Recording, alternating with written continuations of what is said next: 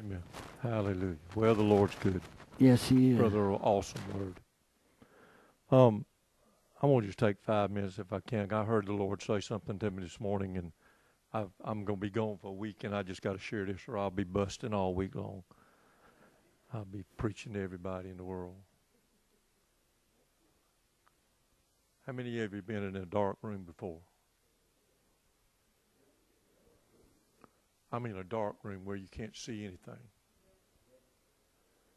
And if you're in a kind of what we would think is a little spooky place, like an old house that you've never been in before, or a warehouse or something, and it's dark, you cannot see anything, but you hear a lot of things. Somebody needs to hear this today. You're in a dark place in some area of your life. And when you can't see, you got no answers, but you hearing a lot of stuff.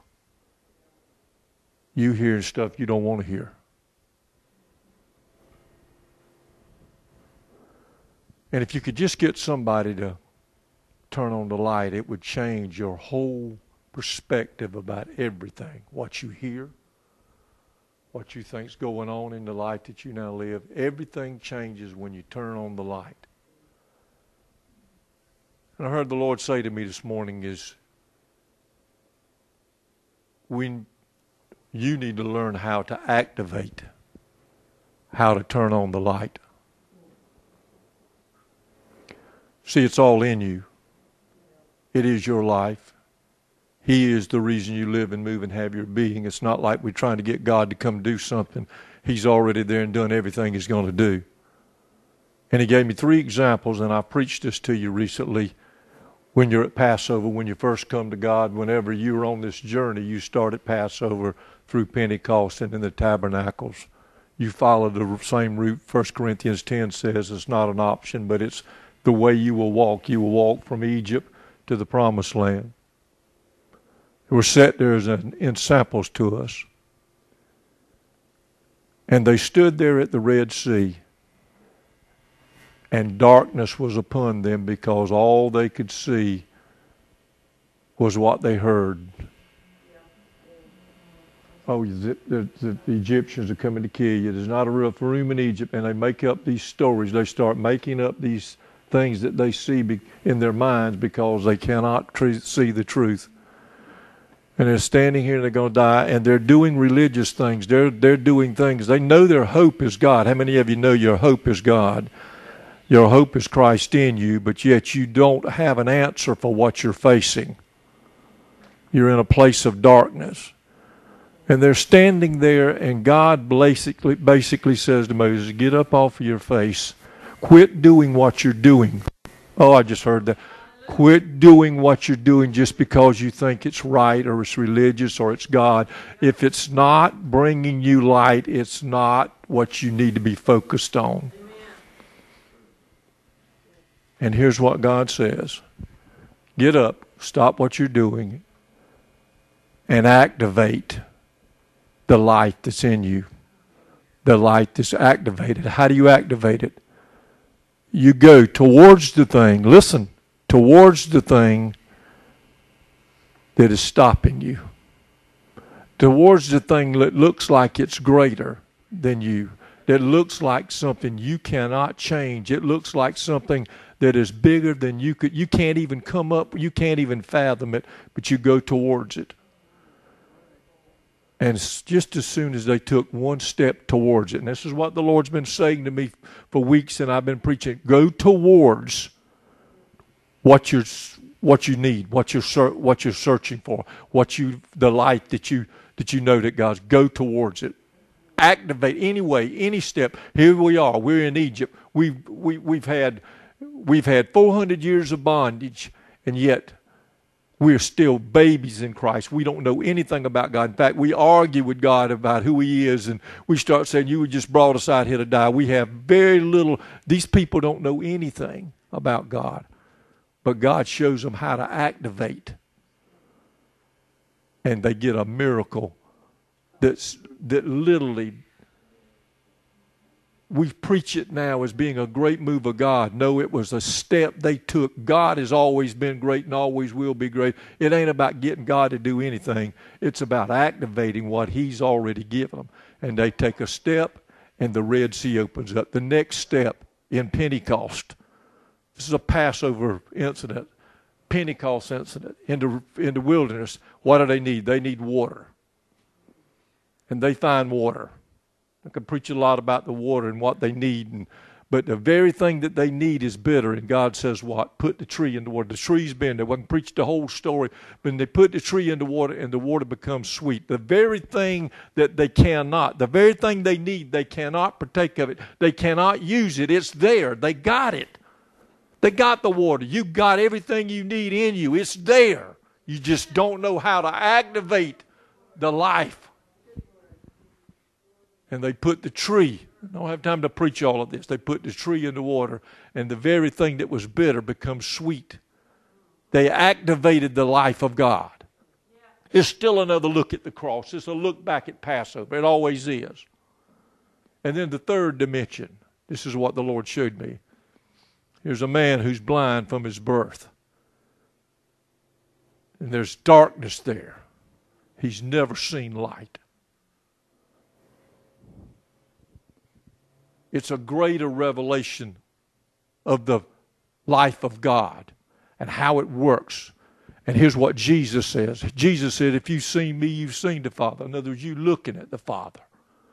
What I do, I hear Him say, and I see Him do.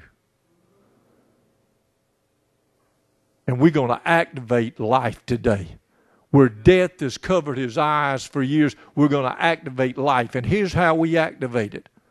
We just touch Him or just, no, here's what we're going to do. We're going to make mud pies. I don't have time to preach about the mud and all of that, but He puts mud in it because the manifold wisdom of God's found in so many things. But yet He puts some mud in His eyes. He says, now you go activate this miracle.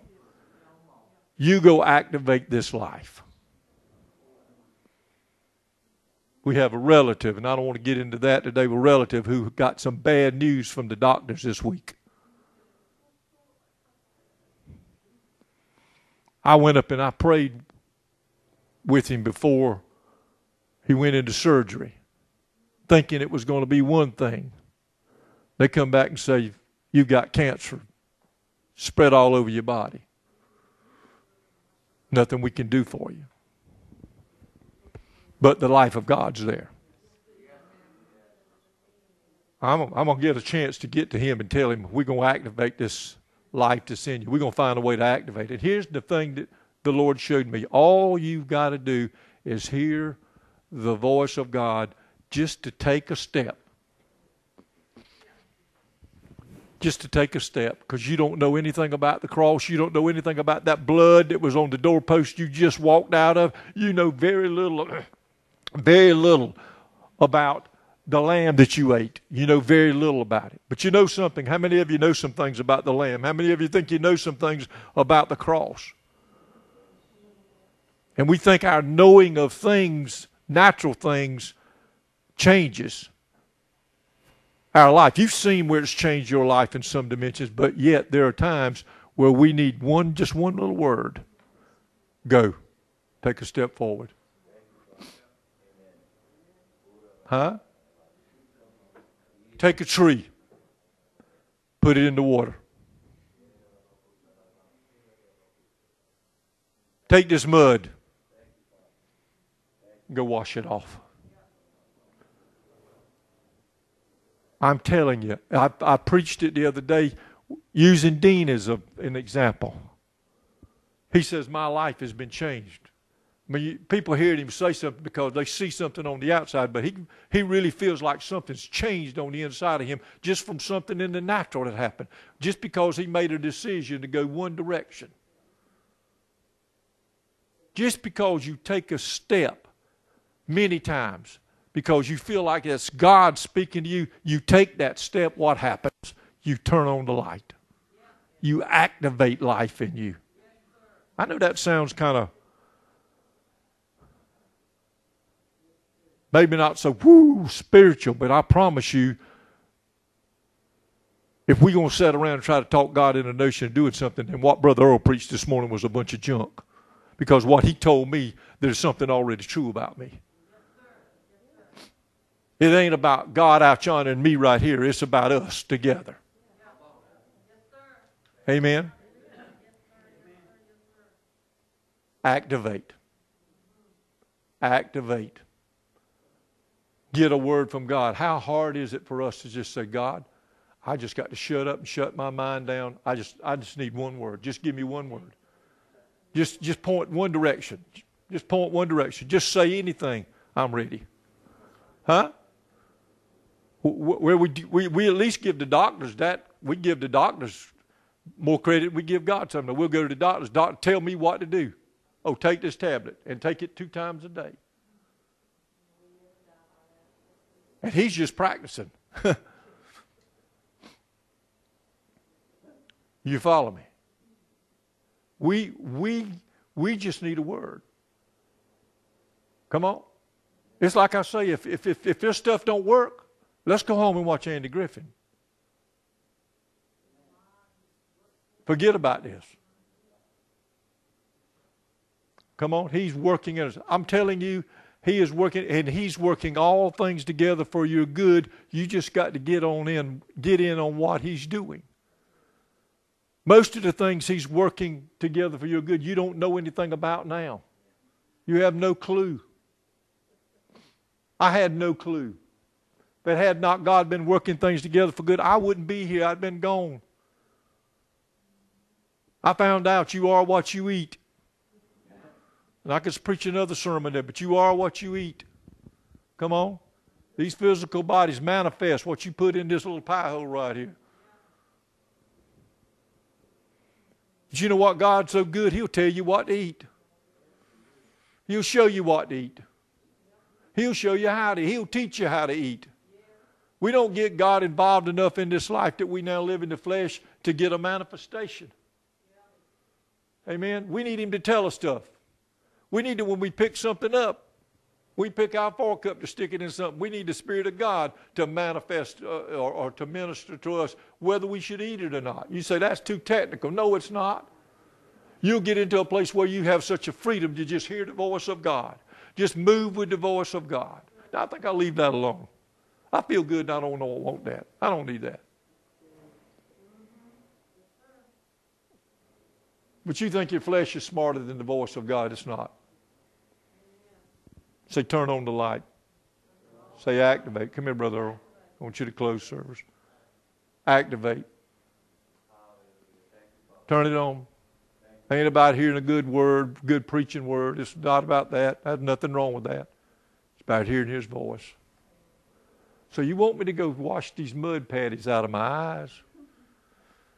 You know, it's going to take me some work to get somebody to take me down there. Most of them ain't going to want to walk with me because they think I'm stupid because I got mud stuck all over my face. But I will get down to that pool and wash them off. Huh?